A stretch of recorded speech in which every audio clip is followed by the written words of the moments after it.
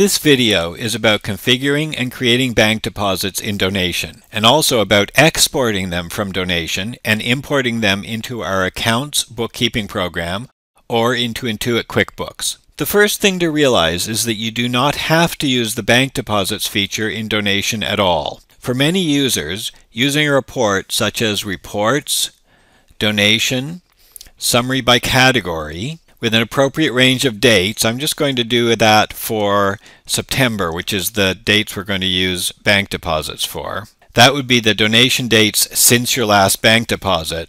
That will be sufficient to give you the input required to do a simple entry into your bookkeeping or accounting software. For more complex situations though, or if you just prefer the automation of exporting the transaction from Donation and importing it into accounts or QuickBooks, the bank deposits feature is available. You start the configuration for bank deposits with the Maintenance, Configure Bank Deposits menu option. On that window, select the accounting program you'll be using, Accounts, QuickBooks, or another. As you can see with QuickBooks, which we're going to select, there's also the option as to whether you're using the Classes features, which is often used if you are doing any sort of fund accounting, although frankly QuickBooks isn't particularly good at fund accounting.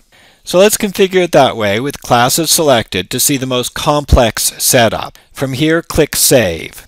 That will then walk you through two further configuration windows, starting with the one that this Edit Accounts for Categories button would have also taken you to, and you can come back and use that button in the future for more configuration. Now, as you'll see from this message that comes up the first time, when we haven't done any association of donation categories with accounts in our accounting program, it's just going to copy them over the first time. So we'll click OK, and you'll see this is the donation category, this is the accounting program account in the second column. Consult your chart of accounts in the accounting program and make any appropriate edits here to make sure they are correct. I'm just going to edit a few of these that I know I'm using to add the word donations to the account name. So general donations, library donations, oops, let's not capitalize it, and refugee committee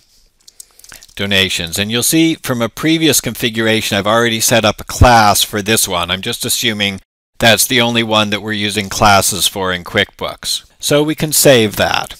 Just as a note, when we're doing that same configuration for our accounts program, it doesn't need or use classes to distinguish which fund different income and expense accounts correspond to, so that classes column isn't there. So now we'll go on. This window is the same as Maintenance, Donation Paid by Values. Once you've done this initial setup for bank deposits, an additional checkbox column appears on this window, this one here, labeled Include in Bank Deposit. This allows you to uncheck any value that you use that is never part of a bank deposit you will make, presumably because that type of donation gets into your bank directly. That would usually include things like credit card, debit card, etc., and the program defaults to having those ones unchecked. Review the list and add any new paid by values you want to, especially ones where that should be unchecked, and save and close. I'll just show you how you can check that and uncheck it. So we'll save that change, which we didn't really make, and close. So let's create a bank deposit with Maintenance, Create Bank Deposit. We need to fill in the fields appropriately. The bank deposit date defaults to today's date. That's fine. Include donations starting on has to be filled in and determines which donation dates will be considered for inclusion in this deposit. However, unless you're editing an existing bank deposit, which you do by using a previously used bank deposit date, donations included in any previous bank deposit will never be considered for inclusion in this bank deposit regardless of their date. So let's enter this 9115. We're going to do our bank deposit for September.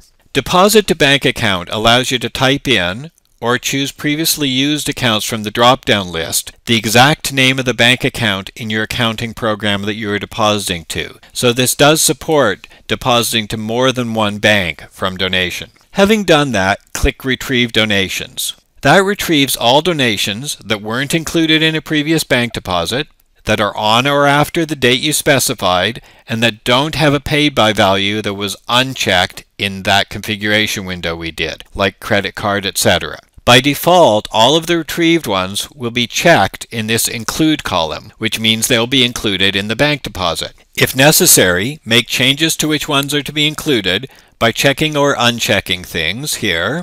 But in this case, we're including all of them. When you're satisfied that the right donations are included and the displayed total deposit amount down here is correct, you can click Save.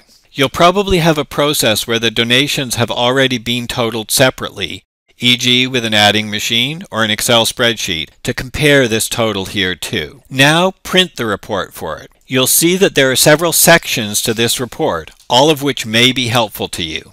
They are a detailed list of donations included in the deposit, summary by donation category, and that's using the category names from the donation program, summary by paid by, and then if we scroll down, the transaction for your accounting program. In this case, for QuickBooks, it includes both the account names for your accounting program, and notice those are the ones we edited, and any classes used with them, as with Refugee here. You could just print that out and manually enter your transaction in your accounting program directly from this final part of the report. In fact, that is exactly what you would need to do if you were not using either our accounts program or QuickBooks, which donation has a special export format for. In most cases, that would be very easy, because for most of our users, most bank deposits will only include donations for a few different donation categories. But since this first example is for QuickBooks, let's do the export and import. We've closed the report,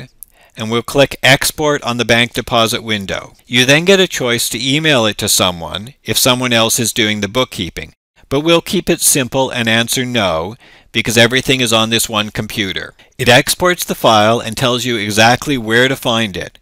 Be sure to carefully note both the directory it's in and the exact file name. As you'll see later, with accounts, if it's on the same computer as donation, that is not necessary. So to import this transaction into QuickBooks, start it up. I've got it open, so I'll just reopen it here.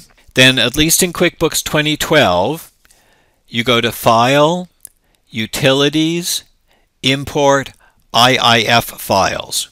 If necessary, navigate to the folder where the file was exported to.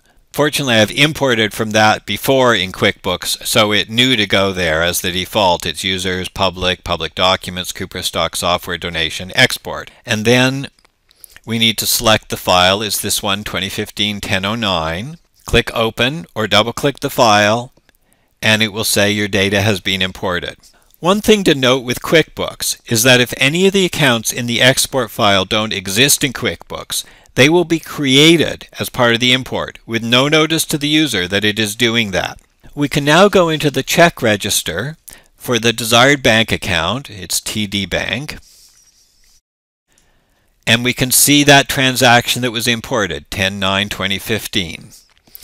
If you double click on where it says Split, the splits information comes up, and you can see that it exactly matches what was on that printout from donation. We've got the 3 categories, the correct amounts if you had that report in front of you, and this class Refugee. So we can save and close that. Now let's go back to donation, close this, go back to the configuration of the bank deposits, and switch to using accounts instead.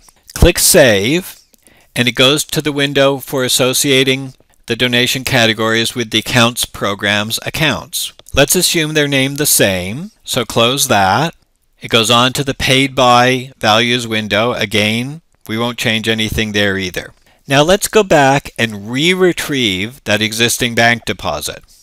We do that by using the same inputs, 9/1/15, and the same bank, and click Retrieve Donations. When we do that, we get a message saying it notices that there's a previously saved bank deposit with this date in this bank account, and in this case we want to edit existing deposit.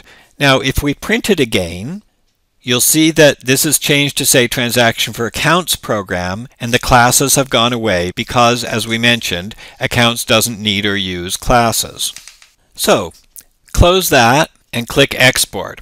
This time the program figures out that Accounts is installed on this computer, and it offers to have it automatically do the import. That's not possible with QuickBooks.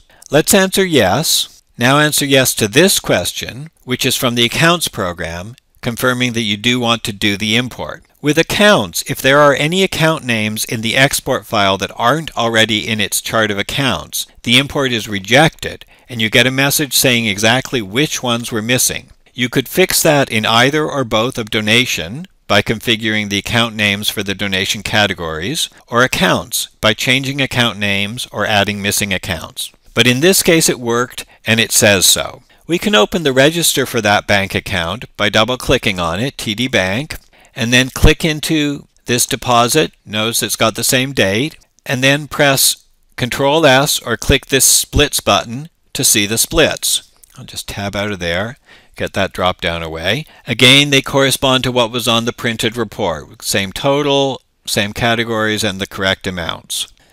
So we can close everything in the Accounts program now and go back to Donation. You will see that you are still given an option to email the transaction. We'll answer no, and then we can close this window. One other thing to notice with Accounts that is more convenient than with QuickBooks is that if you open or run the exported file on a computer with Accounts installed, for instance, from the email attachment if we emailed it, it will start up and offer to do the import for you, just like we saw earlier when it was started directly from Donation. With QuickBooks, you'd have to save that email attachment somewhere you could find it, open QuickBooks, and do the import manually. The final thing I want to show is the bank deposit reports. The Summary List report shows one row for each bank deposit in the current year with the totals and the dates. We'll close that and try the One Deposit Details report. That lets you select from the bank deposits in the current year. We'll choose the one we just did. And you get the same exact report that we could get from the print button in the Create Bank Deposit window. There are more details, including points about editing existing bank deposits to correct errors, deleting bank deposits entered in error, handling donations with an advantage in Canada, called split receipting, etc. in the Help topics in Donation on bank deposits. That's all I've got to say in this video about bank deposits. Thank you for listening.